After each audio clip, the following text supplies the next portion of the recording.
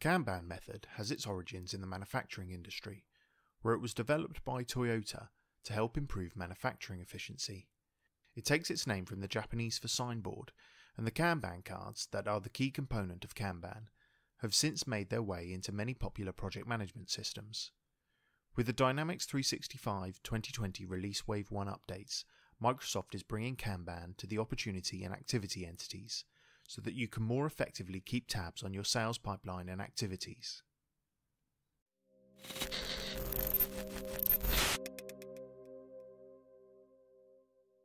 The Kanban controls aren't enabled by default when you install the Wave 1 updates. There are a few additional steps we need to perform to get set up. Currently, the only way to perform these steps is through the classic customization experience, which can either be accessed through the Power Apps Maker portal and selecting Switch to Classic, or by going through the advanced settings and navigating to the customizations area. Here you can see I'm in the Power Apps Maker portal, and I've already created a solution ready to hold my changes. Let's start by adding in our opportunity and activity entities. All we need to include is the entity definitions, so let's leave everything else out of our solution and just click Add. At this point, we need to switch to the classic customization experience, so let's click Switch to Classic and open up each entity in turn and click on the Controls tab.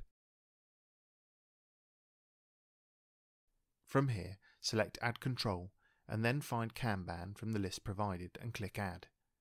If you want the Kanban board to be the default control when viewing the entity, select the appropriate client, web, phone or tablet where you want this to be the case. Finally, save and then publish your changes.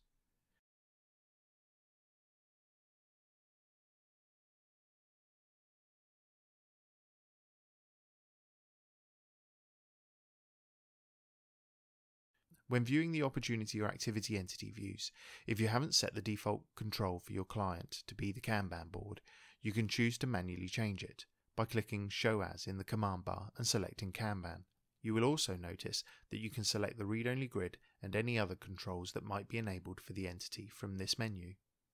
For the opportunity entity, the Kanban board can be switched between two different modes by changing the Kanban type in the top right-hand corner of the control. The default mode is to present the Kanban board based on the stages of the opportunity sales process business process flow. As of the recording of this video, this is the only business process flow available for the Kanban board. The second option is to present the Kanban board based on the opportunity status.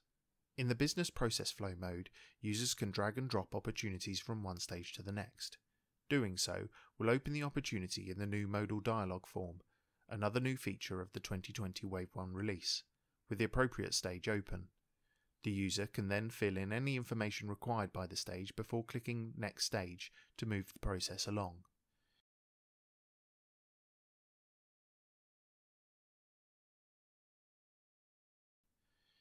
In opportunity status mode, users can drag open opportunities into the won or lost lanes, and the opportunity closed dialog will be presented so that the user can fill in the required information before clicking OK to close the opportunity.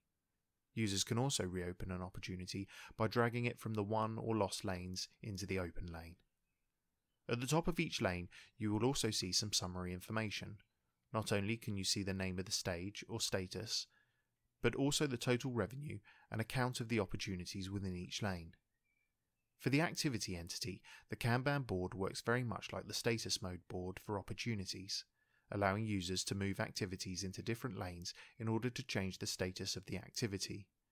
As with the opportunity Kanban board, an appropriate dialog is presented to the user when moving an activity. The activity Kanban board also provides the user with some filtering options, allowing for filtering by activity type and due date, and both entities support searching within the selected view. Well, there you have it. I hope you've found this video useful. Please don't forget to like and subscribe. Hit the bell icon to be notified of future videos and leave a comment below if you would like to see more Wave 1 update videos in the future.